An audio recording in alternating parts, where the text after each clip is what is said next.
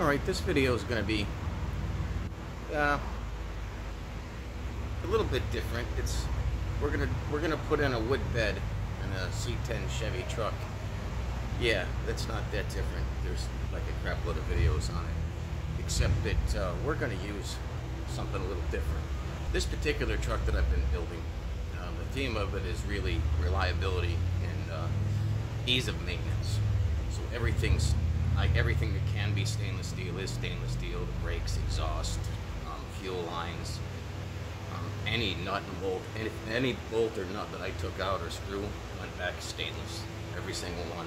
The only ones that aren't stainless are the ones that hold the frame together, because they got to be number 8 hardened steel. I think if your frame bolts, suspension bolts stretched, that would probably suck. So, what I'm going to do is I've got the product. I'm going to post it up here. It's like a Trex type of material. It's a plastic lumber, so it's not going to fade. It'll sit on people's decks for 20 years. It's got a bazillion year guarantee against fading. The one problem with this material, if you space the supports apart too far, it'll sag and warp. But I'm talking like 2 feet. You go too far apart, it'll start to sag. And if I set something heavy in the truck in the heat with that kind of a span, it might sag. So what I've done is I've put in a buttload of cross members to support it. I think the biggest one is 11 inches span, and the rest are down to 6 and 8 inches. But this isn't going to go in all that easy. It's going to require some work. We'll take a look at what we're going to need to do here. I've had to mill these a little different. I have the drawings on how to mill these to fit this and what you need to do, and I'll put a link down at the bottom, and I'll show it at the end. Mine's a little different because if you look at the back of the bed, that panel's all banged up. And I replaced everything else, but I didn't replace this part because that lip on the bottom is a 1 inch by 4 inch stainless steel L. It goes all along the back of that, even though I painted it black. And I didn't want to replace that. So that means that the lip's a little lower, so I have to mill the top out. Also, I wanted this board to be perfectly flat. And so underneath, I had to mill it.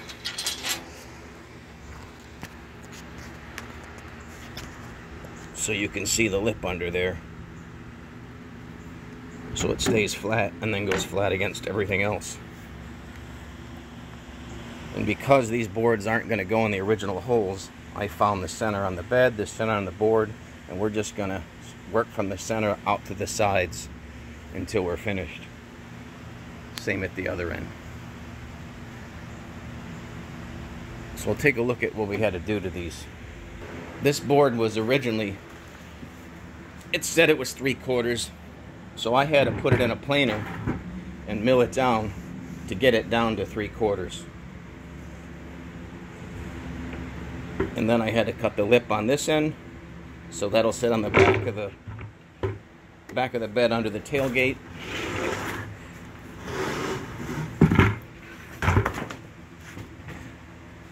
And the other end, so it would go underneath the lip behind the cab. I took a 1/4 inch off of there. You probably won't need to do that because you don't have that bracket. Most people don't have that big reinforcement bracket in the back of the bed. So that might be an option you don't have to do. Or maybe not a 1/4 inch. We'll see how it fits. And then these are inset 3/8 and they're 1/4 inch deep on each side to make it so those brackets will fit. I did that on a router. So if we look at the holes where the bed used to be, the wood bed, actually this was a steel bed, I changed it over, which means I had to change this back piece, pretty much every part of the bed. The holes are set up for these. There were 2 6-inch, one on each side, and then they went to 8-inch all the way across. Well, this material only comes in 6-inch. Another thing is when you have a wood bed and you have to replace a board, all of those carriage bolts that go through, you have to crawl underneath and take them all out to replace the wood. It's a hell of a project. And you always find you've got a rotted board or a broken board when you need to do something else. You don't have time to fix it and you're crawling underneath there with all the mess. Now, granted, it's all well undercoated and everything's going to be stainless. I still don't want to crawl under there. So what I'm going to do is I'm going to have a fastener from the top. One of these guys, a stainless socket head screw. It's going to go down from the top and you'll thread it right in to these nutserts. As you can see, that's a lot of drilling and a lot of nutserts they have to go in. But when you're done, you just take a drill with this bit in it, you buzz these things out, and you can replace a board no problem if you get one tore up. These aren't going to rot. They're not going to fade. What's probably going to happen is I'll get some big monster gouges in them and want to replace one or 10 or whatever. But then I just undo the screws on each side of the one and pull it out, and I'm good to go. So how are we going to install these nutserts? There's a couple of different ways. Got this tool called the Astro 1442. I'm going to throw a link below for any of these parts, not just this one. The material, the nutserts, anything I use, I'll throw a list of links on the bottom so you can find it, and the plastic wood, whatever we'll call it. So basically you take the nutsert, you screw it on here, you stick it in the hole, and you give this a pull and it crushes it. Now that works pretty good. They make bigger ones, but I have 130 of these to do, and the stainless are a bitch. They're hard to pull. So I'm gonna go with a different tool. This other gizmo, I bought that. I did like 10 of them and went, holy shit, get rid of that. And got this guy. It's an air-powered one. Much better tool. So they got this was, I want to say this was almost 200 bucks, but I'll get the right price. And I'll demo how to use it. And yes, I am drinking beer at 10 o'clock in the morning. It's like 104 today. So got it, but it's girly beer. Maybe I should get a sponsor. I could do like a, hello, we'll do this. Drink Flight girly beer. It tastes good for girly beer. It's why do they call it Flight anyway? Yingling Flight. F-Light. It's F and Light. Yeah, I'm not gonna get a sponsor. I'm good. I'll just edit that out. That I'll never get a sponsor. So basically, you have the nutsert that goes in there. Several different sizes. This one comes with metric. There's my 5/16. There's lots of videos on how to do this. I'm not going to beat this up. I'll give it a quick once over. So you thread that in there, and it's a left-handed thread. It comes with the tools to put it together, because they figure if you spend $200 on this, you probably can't afford your own tools. So it comes with a little wrench to tighten it. Don't over tighten it, you'll never get the damn thing out. And then screw this back in. So what it does, I'll use a steel one. The stainless ones are expensive. So you screw that in there, you stick it in the hole, and you probably should put the air on. Once you stick it in the hole, and you give it a squeeze, and that crushes that, and you're in business. So I'll do a quick demo.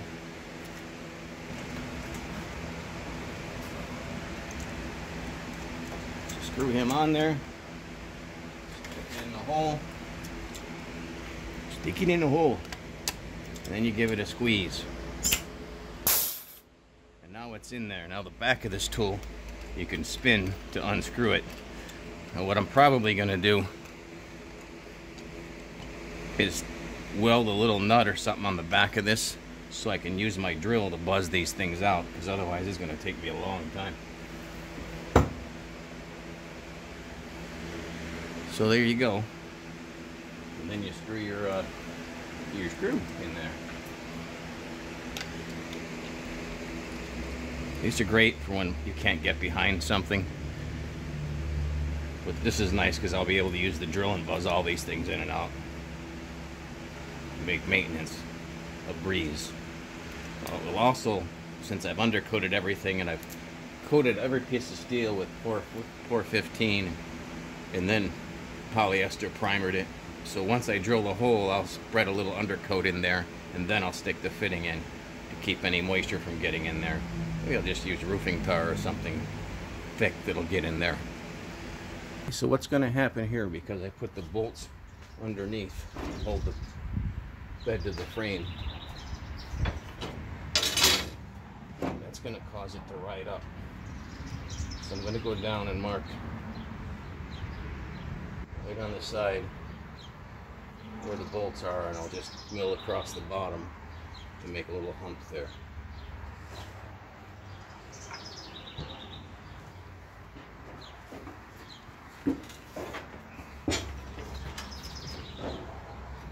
So these I probably don't need to do, but I'll do them anyway because they're kind of sunk.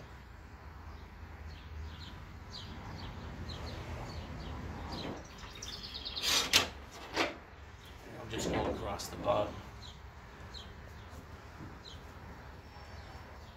Right there at every point.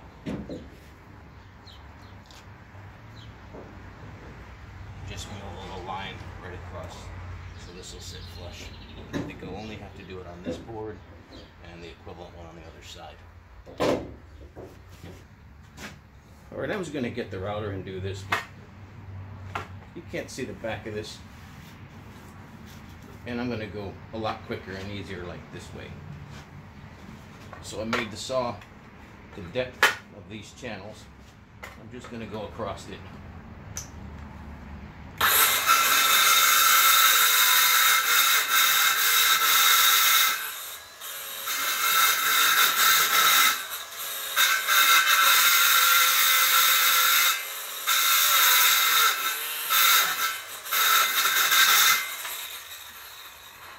Like that. That's not dangerous or anything. Unless of course I slip and cut my pecker off.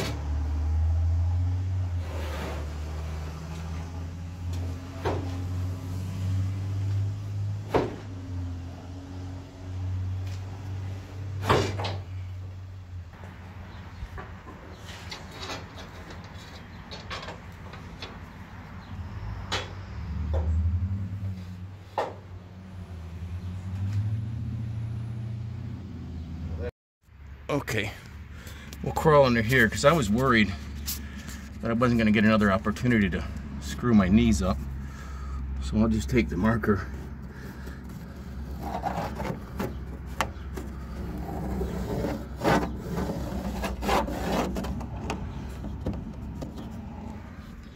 and do the same thing on both ends. I'm not sure that marker's any good, so I'll just do it twice.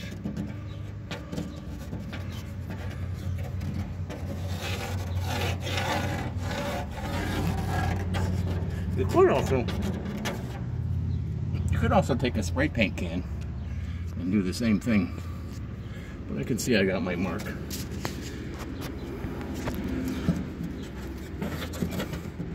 So I'll cut that out and then slip it back in.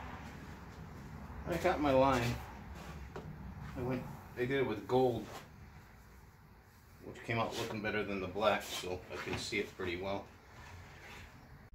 Alright, let's speed this up a little bit. I'm going to go ahead and cut the outline out for the wheel well using the jigsaw. That material's pretty tough. The jigsaw fought its way through there, but it did alright. Now here's where I get in and out of the truck a couple hundred times when I drop screws down on the ground. I have to go down, I drop the drill bits, the screws, the screwdriver, every tool that possibly can imagine. I also spilled some tar on the boards, and that kind of panicked me a little bit. Here's where I'm making the recesses for the bolts that hold the bed onto the truck. And anyway, I used the tar, I cleaned the tar up with lacquer thinner, and it didn't damage the board, so that's good news. Also, make sure that you're going to use some undercoat whenever you drill a hole for a Nutsert. Make sure that goes in there so it doesn't rust again. Just clean up the last couple, and we're almost there.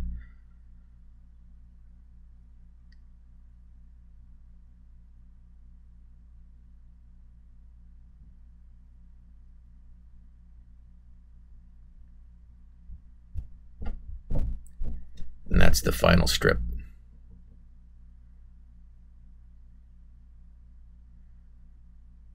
Which is good because it's over 100 degrees.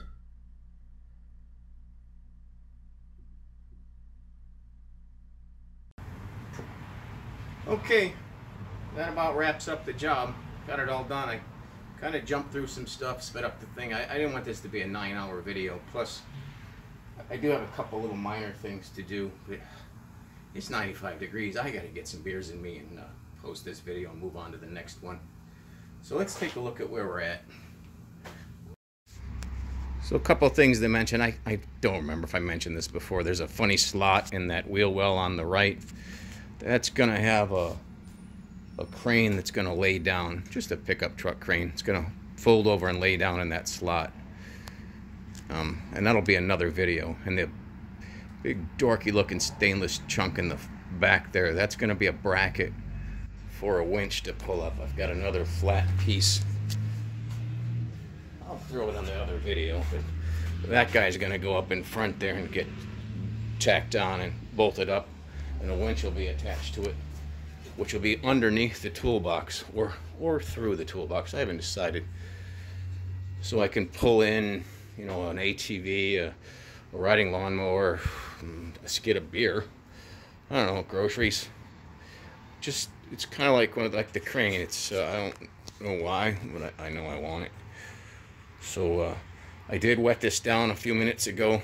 That's about the right finish. I dried it off. The reason I wet it down is I wanted to make sure this composite board can sometimes get really slick when it's wet, and I wanted to make sure this didn't, and it stuck pretty good. Something to look out for with these Chevy trucks, and I don't know if you can see it on the camera, but normally with these Chevy trucks there's a sag right here in the middle. They don't put enough support on them, and when you have the wood and the steel bed especially, it sags right here. So I added an extra, I split them up and added rows, because it's usually just this guy in the center and it sags. So I added 2 more underneath these rows, and I arched it up like 1/8 of an inch, just enough to give it enough support. So I put in some heavy stuff with my motorcycle and a bunch of other crap back here. I don't end up with sagging. But I didn't think you could see that 1/8 of an inch arch, but I'll be damned, you can see it. I don't know if you can see it on the camera, but it goes just slightly uphill. So the water will go both ways. You gotta know it's there, I think. But I'm okay with it. We'll take a couple of shots. We'll walk around and get a couple of angles. See what we got here. A nice high one.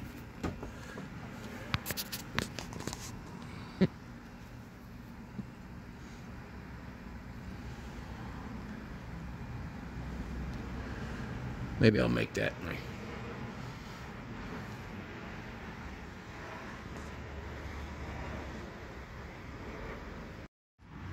And we'll try at an angle, another angle, a sexy angle from the back. There we go.